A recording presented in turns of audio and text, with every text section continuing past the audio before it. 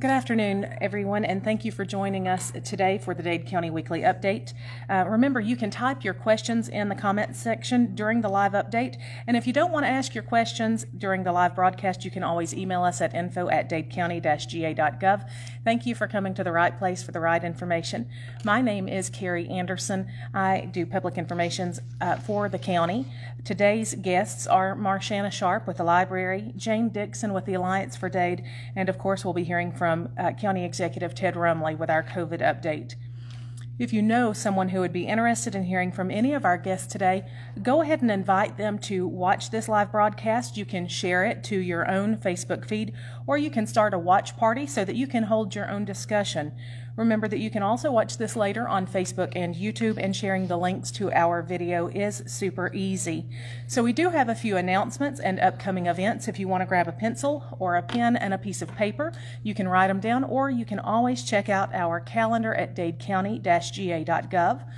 I do want to remind you that there is a commission meeting tonight at 6 o'clock p.m. It will be televised on KWN, and it will be shared to our Facebook page. In light of COVID, we are trying our best to do as much virtually as possible. And you may also see a copy of the agenda for tonight's meeting on our website at dadecounty-ga.gov. Reminder that the Trenton Police Department is still doing the Silver Bills project. Please call 706-657-4167 with questions. You may drop off your donations at City Hall between the hours of 8 and 4 until December 11th. They are asking for basic hygiene items, crossword puzzle books, socks, blankets, etc. for senior citizens in our area. Also a reminder, this Saturday we have a lot of events happening in Trenton. Our guest today will talk a little bit more about those, but we will be having the Light Up Dade, or Light Up Trenton with the Alliance for Dade and the Public Library, and the Christmas Parade sponsored by the Bank of Dade will follow those events at 6 o'clock. Also, Tri-State Food Pantry will have their distribution tomorrow from 3 to 5 behind Sand Mountain United Methodist Church on Sand Mountain. This is a pretty important announcement that was just given to us right before we came on.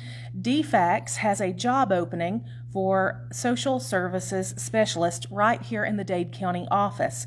We posted the link to that on our Facebook page a little bit earlier today, so that link is there. Or you can visit governmentjobs.com/career/DHS Georgia/jobs. So we'll try to post that in the links to the comment section in just a moment, but DFACS does have a job opening here in their Dade County office. So if you are looking for a job, or you know someone who is looking for a job in social work, there is one available right here. So without further ado, we will go on with our guests, and we will start with Marshana Sharp.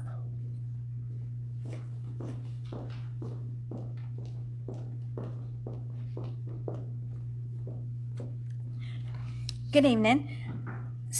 So, as Carey was saying, Saturday, we will be doing lighting up the park and the trees that are in front of the library, which is our grand illumination. It just will be illumination this year, maybe not so grand. We won't be having the hot chocolate and the caroling like we normally do. We will be doing, the Friends of the Library have hired a Santa for us, but it is by appointment only.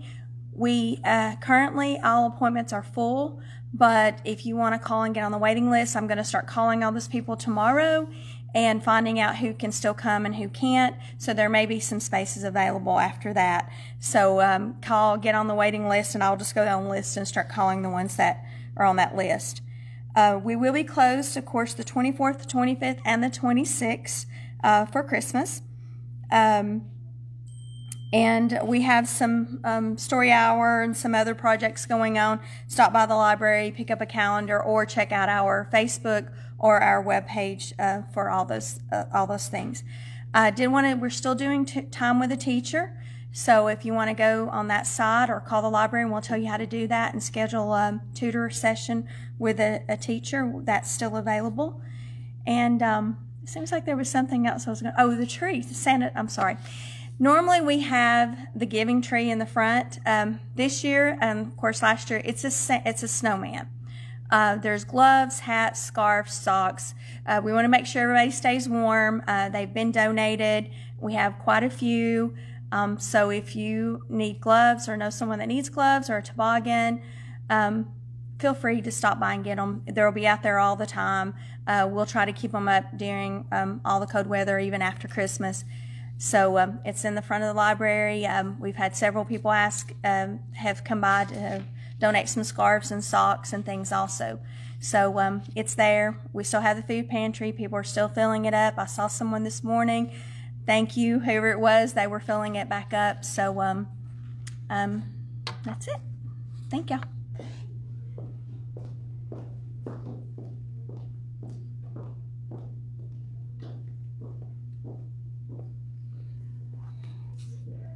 Well, good afternoon. My name is Jane Dixon, and I'm here today to discuss briefly with you all something that is happening this weekend, something that Marshana and the library is supporting, something that the parade will be supporting, and what it is called Light Up Trenton. Well, what we're going to be doing is we have visited all the businesses in our town and asked them to decorate. I think if you ride around a little around town, you're going to notice that there are some people who are doing what's called going all out. And there are some really elaborate decorations coming out. I just visited Dana over at the Sentinel, and they have not yet decorated. They don't have all their trees and all their stuffs, and they're going to do kind of a dancing characters out front. She and Kathy are going to be alive and dance. So they haven't got that together yet, but I'm sure that they will, particularly since I've shared it with you all. It will encourage them to put on their costumes and to perform for you. The purpose of the Alliance for Dade, I do want to reiterate this one more time with you. It is to help promote our businesses in our town, to ask people to come to Trenton, ask them to shop, ask them to eat, take your food home with you if you don't want to go in places, or if we can't go in a restaurant, pick up food, help our small businesses in our town stay alive in this time. This is this coming Saturday, 6 o'clock. Drive through our town Saturday any time in the daytime. See if you can see the lights on. Please do. I have my mask, and we all need to remember to please wear your mask when you run around this Saturday. Please social distance and stay away from crowds, and let's try to make this one of the safest events that we have had. It is a collaborated effort between the library, the Bank of Dade, the Alliance for Dade. We will be picking winners. Now, everyone who participates will receive recognition from the Alliance for Dade. Then the grand winner will receive a bigger and better recognition. So everybody come on out. If you know some people who own a business, call them up, tell them to get off of it. I was telling Matt Mayfield's lady to tell Matt to get off some of his dusty money and spend some money and decorate everywhere. So we'll see what people do. But whatever you do, be safe, have a wonderful time on Saturday, and we look forward to seeing you. Miss Carey?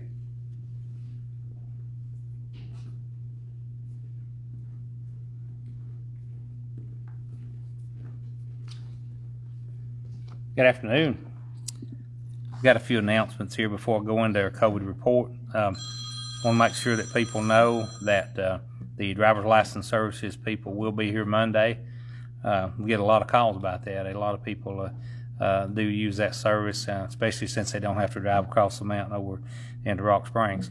I want to thank a lot of people that helped us yesterday, with Philip's funeral. It worked out really good. The weather it cleared up, and the cold, it wasn't as cold as we thought it was going to be. And do want to let our prayers go out to the family of Philip Street. He will be missed. He was a special person and part of this county that, that's kind of like a puzzle. I've said it before. He's a piece of our puzzle. It's gone, and we will miss him. Some projects that's going on in our county that we have, I said last week we finished up the Lookout Lake Dam project. County Road 6 are working every day up there. I gave a little report this morning on it. we're on schedule. I got a call from Rick Mundy with Georgia Power just a few minutes ago.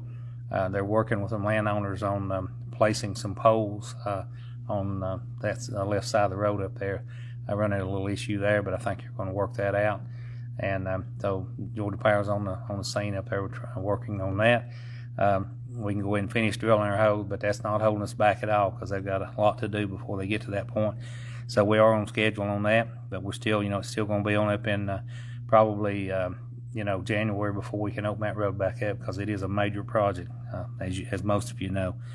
Our paving, we did wind our major paving up, at least for the summer. We'll start back in the spring. We did finish the roads that we had on our list and a few more that were really, really bad. We are patching some areas now on the mountains in the valley that just need just a short pave patches. They'll probably wind that up by next week. I do want to congratulate Dade County High School. They were recognized by the state of Georgia, the Georgia School Board Association, as the governance team of the year. That's a really big honor. They were, I think, came in maybe second last year or so. They were nominated, but this year it's a really a big honor to have that. They go out, they interview a lot of people in the community. A lot of the people, I know I was interviewed by the lady, and they go in detail. They spend a day or so up here just actually doing research. So we're proud of them, proud of our schools. We do have a commission meeting tonight at 6 o'clock. Our work session starts at 6. We'll go into the meeting right after a work session, and we are using social distancing. We're going to be as strict as we can on this. We do ask you to wear a mask if you come in here. We're going to have room for how many? About 9 or 10 here, I think. Is that right? As far as because we measured it off. We want to, because it's people. It's really bad. Our numbers are going up. We hope that you during the parade. It's going to be a big evening, big day, and hope people come out and enjoy it. We want you to really try to social distance and wear those masks. I don't care if it is outside. Just try to do that, and it's pretty much all we can do to fight this. So please do that, because it's here, it's real, and try not to just ignore the fact, And when you're in these grocery stores and all, or at a funeral or whatever, try to do that. We can't, we're not forcing you to do it. You can't force people to do that, but use common sense. Look around you. If you don't believe it's not here, read the real numbers, and you'll see. We have room for 9 in the audience and 3 press. Yeah, 3 press and 9 in the audience. And it will be on PWIN Yeah, and Facebook. that's right. You can watch it, live and all at home, our meeting and all. So, and it's going to be actually Carey have it online, and then Evan, he runs it, continuously, but several times a week after he does. And we're also proud of our unemployment rate. We're in the top 3, on that too, on the unemployment rate. We're at like 2.3, I think is what it was. Is that right, Carey? I think it was 2.3. And that's even lower than it was last month, so that's good. It's something what that says is, a lot of people are back at work, and there is jobs out there right now. I mean, if you can't find a job, you need to get out there and look, because they're out there, I promise you. You may have to go to Chattanooga, but even in our industrial park, there's people. We've got one opening. I guess you announced that a while ago. We got one opening in DFAX, right? Yes. Department of Family and Children Services, just downstairs. It's a government job, state job. But and I just put the link to that in our comments. Okay, so if you're interested in that, go online, and Carey's got the phone number you can call, and the interview process and all that. The general election runoff, start January the 5th. You must be registered by December the 7th to vote in our general election, and then the federal runoff is January the 5th. Advanced voting will be held during regular county business hours. Advanced voting hours will be December the 14th through the 17th, 8 to 5, and then the 18th, 8 till 2. December the 21st to the 23rd, 8 to 5, and then it'll be closed December 24th and 25th of course, for the holidays. Then December 28th and 30th, 2020, 8 to 5. January the 5th is 7 to 7, and election days, that's election day, and they open at 7 and close at 7. So if you have any questions, you can go online, and if we don't have the answers to that, you can call and talk to Carey, or actually just call our voting, Luana, and our voters registrar's office. Those numbers are also posted online. COVID testing, there was a little bit of some people upset last week. We thought we were going to lose our drive-through down here for 1 day a week, and made a call or two and got that straightened out. And so we do still have our drive-through testing. We also have the testing as far as rapid testing. Inside, you have to call for that. You have to call the health department number, and they just a short questionnaire. You've got to answer some questions about the severity of your symptoms. You should have symptoms, and then you don't do the drive-through. You actually park in the parking lot. They will come out, and but you have to make an appointment to do that. And that test takes anywhere from 15 to 20 minutes, but it is a rapid test. You get your. How long does it take? Do they give them to you that day? Is that right, Carey? I think so. I think in a matter of hours or so.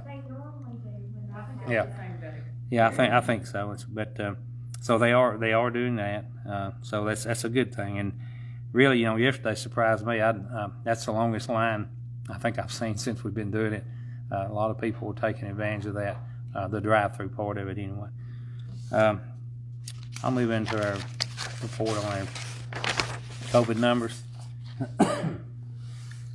To date, Dade County, as we speak, we have 499 reported cases, and we're up from 481 a week ago. We're at 50 positive cases in the last 14 days. We've had 50 positive cases in 14 days. We've had a total of 7 deaths, and we have 27 hospitalized with COVID. Walker County, they went from 2,459 to 2,626. They're averaging, in the last 14 days, they've had 281 positive cases in 14 days test positive in Walker. A lot larger county, but still, that's a lot of people. Catoosa County, they went from 1,939 to 2,116 in Catoosa. They had 303 positive cases in the last 2 weeks, last 14 days. Chattooga County, they went from 1,102 last week to 1,149. They've had 73 positive cases in the last 14 days. Whitfield County, they went from 7,343 positives to 7,760 in Whitfield. They're at 943 in the last 14 days tested positive. Gordon County went from 2,987 to 3,130, and they've had 264 positive cases in the last 14 days. Floyd County, 4,881. Last week, they're up to 5,138, and in 14 days, they've had 403 cases test positive in Floyd County. Now, that's the Rome area, so that's a big county, a lot of people, but that's a lot of people in positives in 14 days, though. We still have 2,159 that's not been matched to counties, unknown counties. Their addresses, they'll come out, later on. And so far, we've had 8,830 deaths in Georgia, and that's up from 8,648 last week. Move down to Tennessee, the Hamilton County, which is our neighbor here, they were at 15,944 last week. Today they're at 17,857 positive cases. They have 1,608 active cases, but out of that 17,857, they've had 16,092 recoveries, and they've had 157 deaths. Marion County, last week they were 1,185 positives. Now they're 1,166. That went down, didn't it, Carey? Yep, on Marion County. But right now they have Sorry, it's 80. Yeah. It's 1,196. 96. that was typo. Okay, yeah, they're at 1,196 instead of 1,185. Today they have 114 active cases. They've had 1,033 recoveries and 19 deaths. Grundy County, they're at 803 positives. They were at 742 last week. They have 42 active cases in the county right now, and they've had 747 recoveries with 14 deaths. Excuse me. Sequatchie County, they were at 501 last week. They're at 566 today. They have 54 active cases with 507 recoveries and 5 deaths. Midge County went from 461 to 522 in a week's time. They have 55 active cases as we speak today with 455 recoveries and 12 deaths. Bradley County went from 4,845 to 5,643. They have 729 active cases. So far, they have had 4,877 recoveries and 37 deaths.